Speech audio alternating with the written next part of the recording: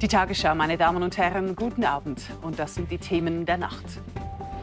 Gespaltene Basis. Die Delegierten der SVP fassen die Ja-Parole zum Gesetz über die E-ID.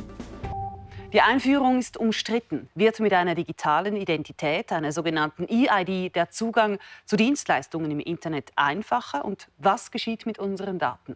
Am 7. März wird in der Schweiz über die Einführung der E-ID abgestimmt. Die Delegierten der SVP daten dies parteiintern schon heute. Das Resultat? Die Basis ist sich in seltener Weise uneinig.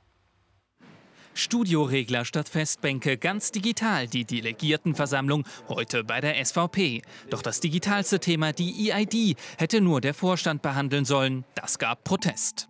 Es irritiert, dass ausgerechnet die größte demokratische Partei, die SVP, keine Parolenfassung an der Delegiertenversammlung will. Die Parteileitung schwenkte um, die E-ID wird traktandiert, frohlockten die Protestler. So wurde die DV zum Showdown der SVP-Computerexperten. EID-Gegner Andreas Leupi, Informatiker gegen IT-Unternehmer Franz Grütter. Die EID, die elektronische Identität, das ist kein digitaler Pass.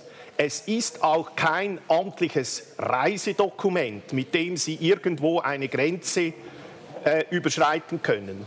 Offizielle Dokumente, ob digital oder analog, gehören entweder zum Staat oder in unsere Kommode zu Hause, sicher aber nicht in die Hände von privaten Unternehmen.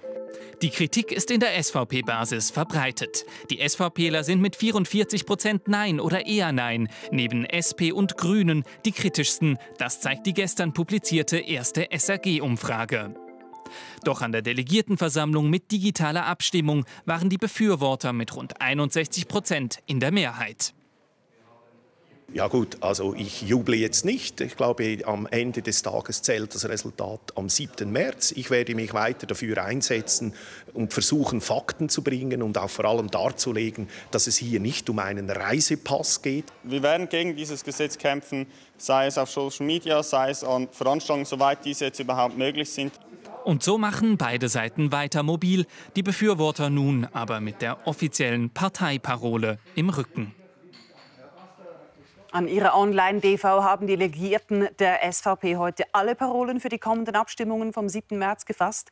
Neben dem mehrheitlichen Ja zur E-ID sprechen sich die SVP-Delegierten auch für die Volksinitiative zum Verhüllungsverbot aus.